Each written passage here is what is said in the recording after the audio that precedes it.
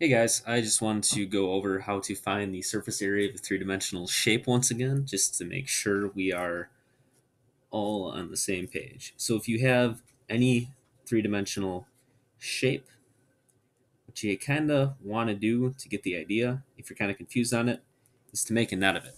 So if we have this cube here, and this cube is a basically collection of three-dimensional squares, and we flatten it out, you have your base, which is this guy right here. Kind of shade that in for you a little bit. And then you have this square right here.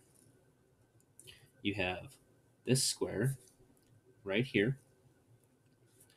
Then you have this square right here.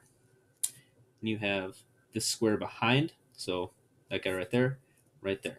Additionally, this top, this is also considered a base. You can kind of put that off of any one of these that you want. So I'll put it there and kind of shade that in for you.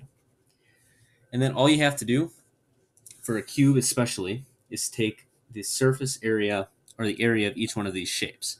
So this one would be base times height. So you do base times height for this one, this one, this one, this one, this one, this one, and you add them all together.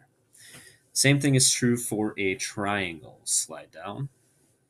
So if we have a triangular prism or a pyramid with a triangular base, making this kind of extremely obnoxiously large, that's okay.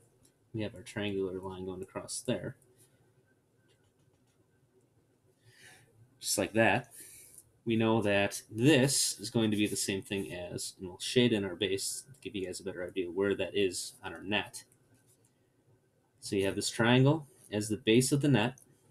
Then you have this guy. You have this guy. And you have the guy in the back, giving you three triangles. And as we know, the formula for the area of a triangle is area equals base times height divided by 2. So you do this, this, and this, and then you add them all together. That's the key. You have to add them all together.